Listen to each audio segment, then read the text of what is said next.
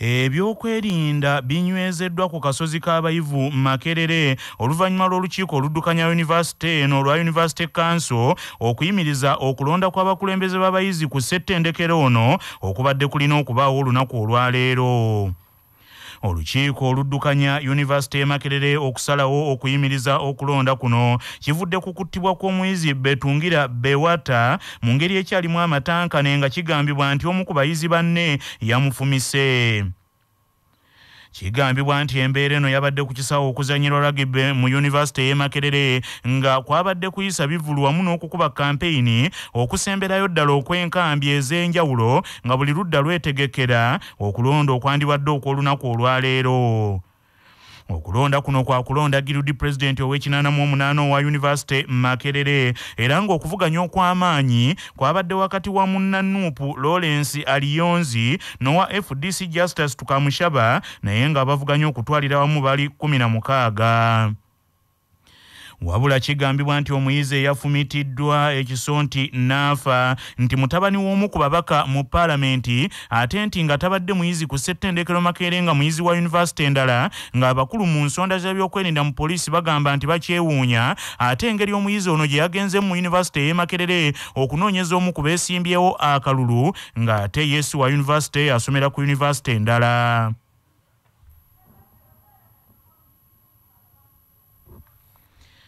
Abakozi ku district y'Ekaliro babunye emiwabo Minister avunaanyizibwa ku kulondoola ensimbi eza gavumenti Peter Ogwanga bw'ayingidde ku kitebe kya district nga yayingiddeyo kawungeezi kaggulo nga talaze ti okulondoola emirimu nga bwe gitambula. Mu bakozi ababunye emiwabo mwabaddemu okusinga abakola emirimu egy'ekikugu era nga bano be bamu ku abo abaabulawo Minisita ono lwe yasooka okukyalira district eyo. Minister Peter Ogwanga avumiridde obulabbayi n'obukenuzi ebiri mu district y'Ekaliro n'agamba nti bino bizingamizza enkulaakulana ya district. To be done here, there's a corrupt civil service here which we are trying to crack a whip on them, and that is not good for purposes of services for our people, and we are not going to leave any stone unturned here. That I want to promise you and to encourage the people of Busoga and particularly Kaliro, our voters, that we are going to make sure that we crack a whip till those people who are eating our money, we learn a lesson. It was an emergency which brought me here and I came on short notice. Ye omubaka wa government mu district y'Ekaliro Nambala Patience agambye nti abakozi bano tebagenda kugumaza mbiro yafeesi ye yakwongera okwetegereza ensonga zonna ezikwata ku badduse n'alabula n'ababulankanya ensimbi ez'emyoga n'eza parish development model nti bubakeeredde. Minisita yali wano mwaka ogwayita mwezi ogw'ekumi n'abeerako n'ebintu bye yasanga nga tebyakolebwa bulungi ku masomero mu malwaliro kati leero yabadde akomyewo okulaba ng'ebintu ebyo baabitereeza naye eky'omukisa omubi yasanze nti ebintu ebyo tebinaakolebwako ate ne ba technical people abali suppose okubeerawo batuyise mu bintu ebyo nga badduse tubadde n'ekaawo nga tasobola kutuwa conclusive answer. Omwogezi wa NRM Mubenda asuddewo ofiisi olw'ekibiina kino kyakoleredde ebbanga eddene okulemererwa okumalawo ekibbattaka saako ebbeeyi y'ebintu eyeekanama buli olukya. Omusasi waffe Ssebuufu baana ba kintu kalukuviire ku ntono. Bannakibiina ky'NRM Mubende baguddemu nnabe. Abadde omwogezi wakyo mu disitulikiti eno bw'awadde empapula mu butongole ezirekulira omulimu guno. Ssemmango Stephen Kasozi ng'ono abadde omwogezi w'ekibiina ky'NRM agamba nti akooye omulimu guno olw'ensonga nti bingi ku bikolebwa mu kibiina kino tabitegeera omuli okugoba abantu ku ttaka e Mubende buli olukedde ng'ekibiina kitunda butunuzi ate nga kyekiri mu buyinza kwogatta n'abantu okuba nga tebafuna ebyo beetaaga omuli amalwaliro amasomero wamu n'ebisuubizo olutotto President Museveni byazze ng'akola mu disitulikiti eno naye nga tebiteekebwa mu nkola. Ssemanga annyonnyodde nti akooye abantu okumusongangamu olune buli olukedde nga bamubuuza ku ebyo ebitatambula bulungi omuli n'ebbeeyi y'ebintu ebyekanama buli olukedde kw'ogatta n'ebbeeyi y'amafuta gy'agambye ye nga ye omuntu wa wansi talina kyakuddamu eri abantu bano. Olwo ne balyoka baddanga ku bo ne bavuma buli olukedde nga babacocca so nga abakulu abali mu kulya omudidi n'omudidi gw'ensimbi bali waggulu batudde batunda. Ensi etukutte ffenna etunyiga lumu. Teri uwenyale mwagula sabuni ku 2,000 musingana ali ku mutwalo nawala. Teri atambula nti nga wenyale muti ya mafuta atagagula ku 3,000 oba 10,000. Ffenna tuli kakaaga okudda waggulu. Kati kitegeeza ebizibu bitunyiga ffenna naye ate oli n'alowooza nti olw'okuba oli wenyale osanga bw'okifunamu nnyo n'ebbeeyi oli ku ndala okulaga banno nti ffenna tuli kyekimu owummula bwe bugunjufu. Ssemmango mu bbaluwa y'entongole gy'awandiise n'agikwasa omuwandiisi w'ekibiina ky'NRM Mubende Kiberu Moses ategeezezza nti okuva na leero takyayagala kuddayo kuyitibwa muwogezi wa kibiina ky'NRM mu disitulikiti eno y'Mubende mu kwanukula Kiberu bw'abadde afuna ebbaluwa eno. Ategeezezza nti agenda gituusa eri abakulu bekikwatako. Sebuufu baana ba Kinto, CBS FM Mubende.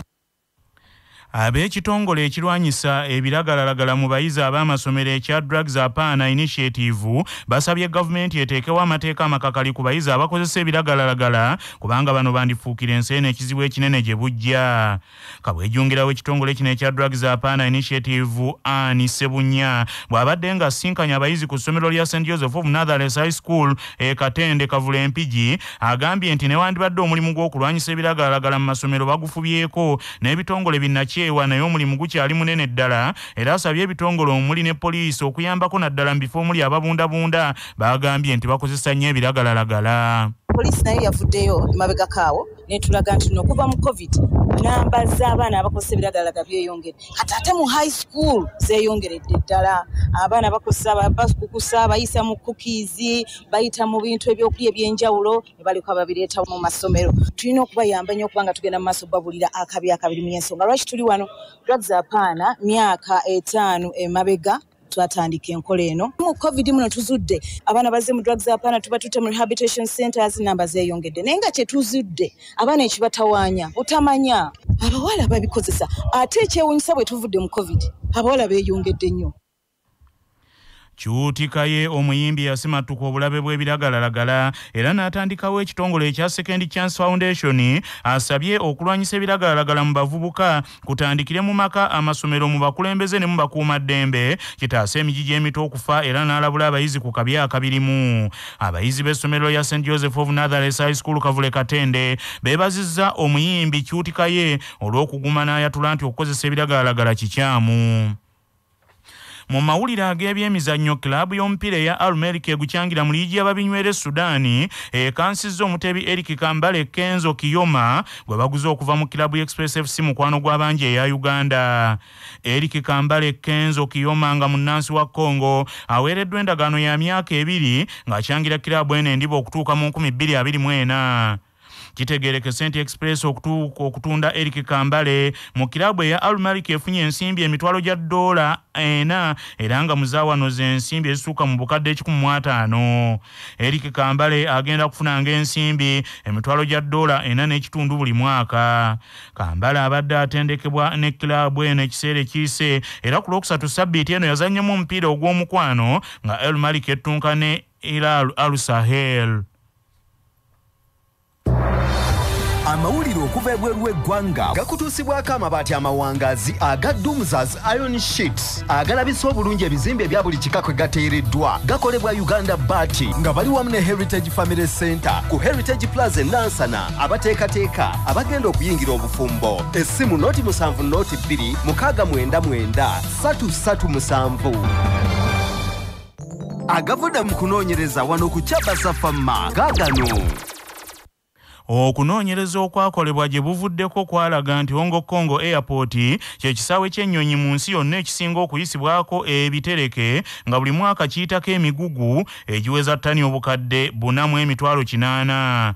Memphis ekya Amerika kyakubiri ne ttani z'ebitereke obukadde 4,600. Shanghai Pudong ekya China kyakusatu ne ttani obukadde 3,600 so nga Ted Stevens ekya Amerika kyakuna ne ttani z'ebitereke obukadde 3,1000. Louisville ekya America kyakutaano ne ttani z'ebitereke obukadde 2.9 eziyitako buli mwaka. Incheon ekya China kya 6 ate Dubai kya 7 mu kusaabaza ebitereke mu kunoonyereza kuno okwanuddwa ku mukutu ogwa worlddata.info. Bannaffe amawulire ag'essaawa eno bwegatyo bwe gagenze tuddingana ku ssaawa 3 n'amawulire amalala mu bulambulukufu tova ku mukutu Kyabassa.